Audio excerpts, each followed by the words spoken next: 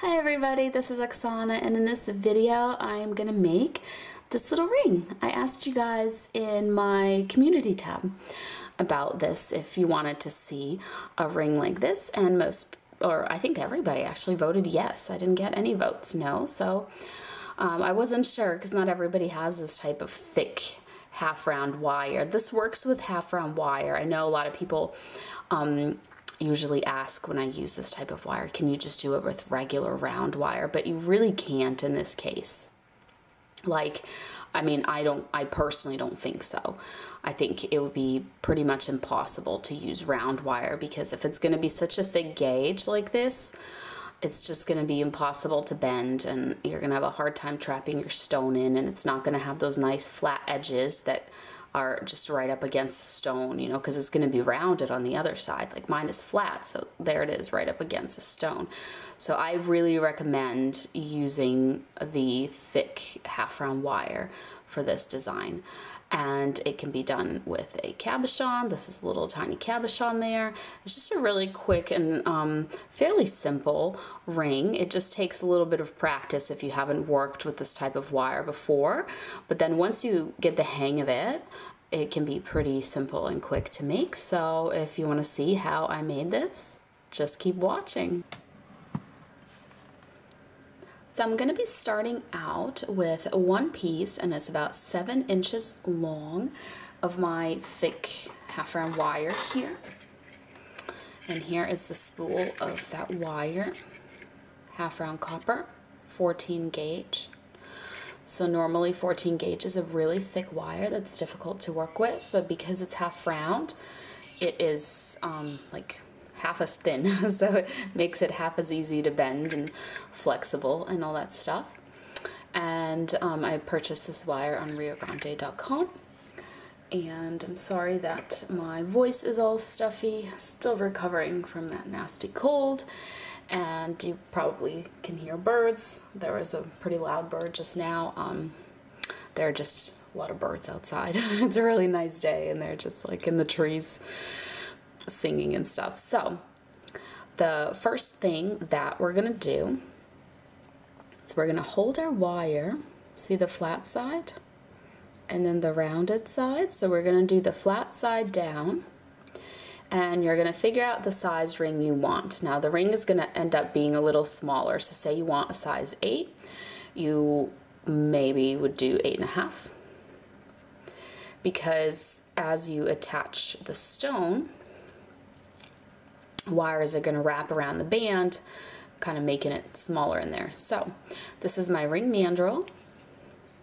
I'm aiming for about a 7.5, so I'm just gonna do it here on this 8. Just go ahead and bend it completely around and try to do it in the middle, so these little ends are kind of equal. Okay, so here is my ring band. So after you've done that, I'm gonna take another type of wire here. This is half round wire as well, but this is much thinner. This is 22 gauge. It actually doesn't say it on here. It says it in millimeters, but I wrote it on so I don't get it mixed up, and it's 22. So what you want to do for that, you just need a little bit, because you just have to connect these two wires to each other. So I'm just gonna take, you can either just cut yourself off a little piece, or you can just keep it on the spool as you work with that, whatever's easier. Cut it off afterwards. So I'm just taking my pliers to help me guide it through here, but I'm basically just wrapping that thinner wire there, just wrapping it around to make a nice little connection there.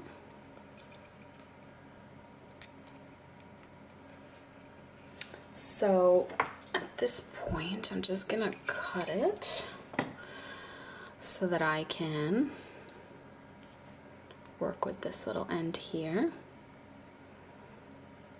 So the number of wraps that you want, I would say that you need at least 4. So right now, that got me 4, as you can see, but it doesn't hurt to do a few more because it also depends on the size of your stone. Now I do recommend smaller stones for this because it will be much more difficult to trap a large stone with this design. So I ended up with 6 little wraps here, and I'm gonna just trim that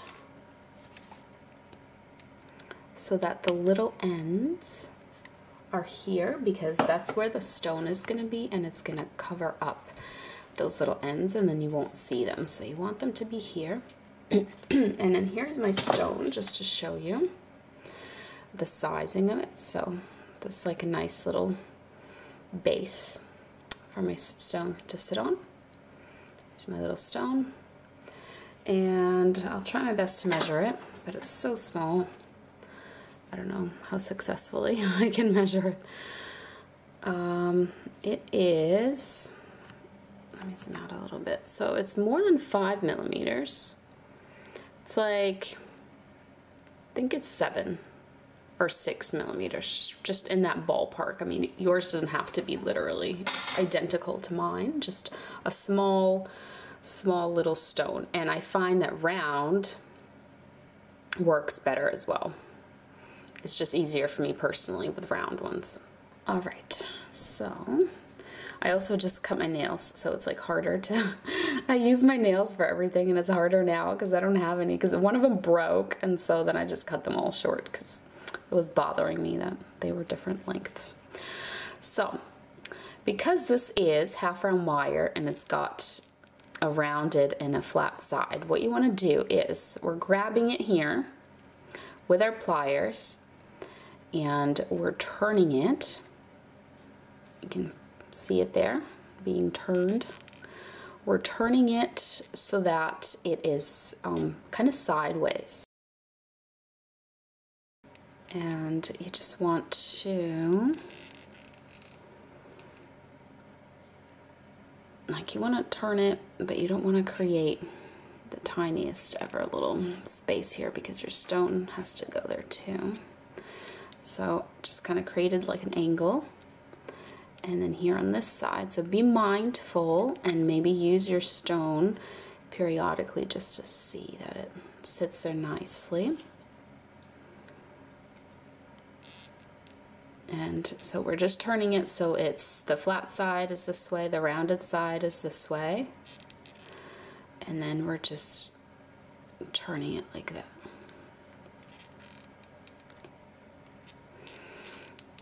And so we're just kind of creating this little like base for your stone to sit on.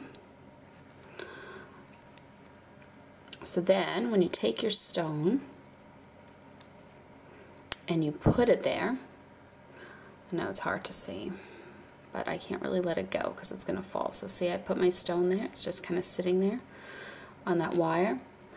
So you want to just wrap the wires, and you can kind of, I'm just going to give it a little squish because there's just a lot of space there. There we go. So let me try to do that again so I can show you. See how the wire, oh, and it fell, is kind of going around the stone.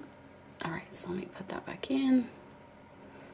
So I'm just going to continue with both of those wires, and now it's going to kind of stay in a little better.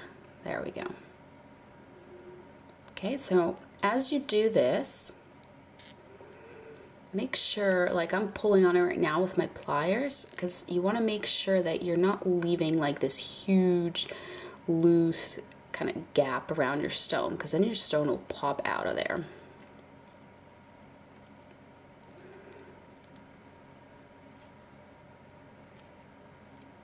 So what you can do is you can just kind of pull. See how I pulled it and it lifted it up a little bit, and it trapped the edge of the stone.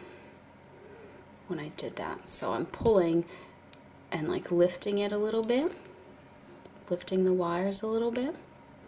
So when I place them down, see now my stone is staying in because this little window that it's peeking out of is not the same size as a stone. It's a little smaller and it's kind of going here on the edges. Okay, so this might take a few tries for you to get it so that the stone is trapped. But once you do, so I have my wire on either side here, so I'm just going to take my wire, I'm going to put it through the band of the ring, and I'm just going to bring it all the way around. So there's a few choices, like you could bring it completely around and make a little loop. Like I would just, what I would do in that case is I would turn it like this so it's sideways. I would grab some round nose pliers and I would make a little loop. Or you can just have it without any loops. So before I do that, I'm just gonna do the other side as well so that I know that it's kind of finished on both sides there. All right.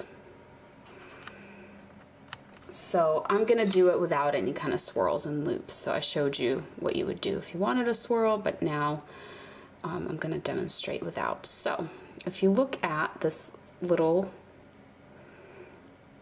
bit here, the way that I'm cutting it is so that this little end can kind of just like fit in there. So I'm gonna get in here and I'm just gonna close up that little loop, I guess, that goes around the wire. And then if you can feel the end of it, push it in there further. Just like push it in there until you can no longer feel the edge of it. So the wire end is going around and touching itself. That's the key. You want it to touch itself, that way it doesn't poke. So I'm just gonna do the same thing on the other side. So here's the little wire end. You can see it sticking out. And I am just closing it up. And as I do that, I'm also just kind of trying to push it that way. Push it inwards towards the stone. So when you close it, it's in there and you can't feel the end, the little wire end. And if you can feel it, then just try to push it in there further, like this, until it's hidden away. So the result, oh, wrong way, the result is this little ring where you've got a cabochon trapped by this thick half-round wire, and it's holding it really nicely here on the edges, and it's holding it from the front. And here is your ring. Let me just measure it on the mandrel here and see what size it ended up being. Oh, so mine actually stayed an 8.